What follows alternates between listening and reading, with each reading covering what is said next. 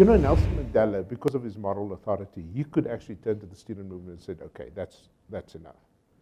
How does Jacob Zuma do that? How does his cabinet do that? They don't have the moral legs on which to address, you know what I mean? Sure. So you can't solve the political problem. And then you've got to tell people, if despite this concession on the technical front, politically you still decide that you're going to attack people and public property, then we want to be very clear with you. This is what's going to happen, okay?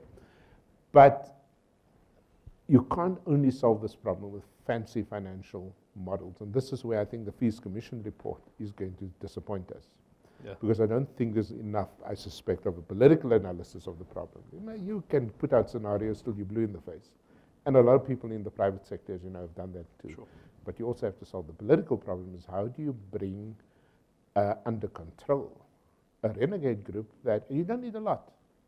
UJ will tell you, you just need 20 really violent people spreading out across the campus, and you could cause havoc. That you've got to contain. And if you can't do that, it doesn't matter what you have on this side. At the same time, you can control the politics. But if you don't make it easier for poor, talented students to access university and succeed, then you also have a problem. So those are the two things, and I don't think we've solved it. In chapter 5, you speak about this leaderless revolution. And many people thought that it was a group of students very coordinated across all of the institutions who were leading the revolution. No. Not the case. No. You've got students from SASCO, from ANC Youth League, you've got students from the EFF, you've got PHC, students everywhere. From all across. And the combinations differed from one campus to the next. Yeah. And so part of that is understanding the genesis, understanding the mindset of students. And you've alluded to the fact that there were other factors and other forces in terms of driving some of the violence that came through.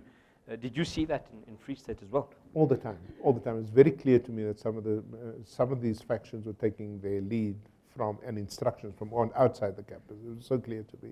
It was so clear to me that within the ruling party there were factions themselves that stood to benefit from more or less disruption.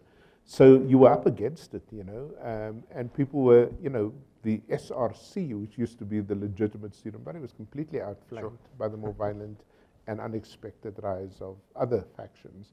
So you were in hiding to nothing, but how you managed it, you know, I mean, the TUT's combination of students and activists, in particular the violent ones, completely different from what you saw at WITS, for example. So not knowing, you know, who you were talking to, as the UWC Vice Chancellor said, was part of the problem.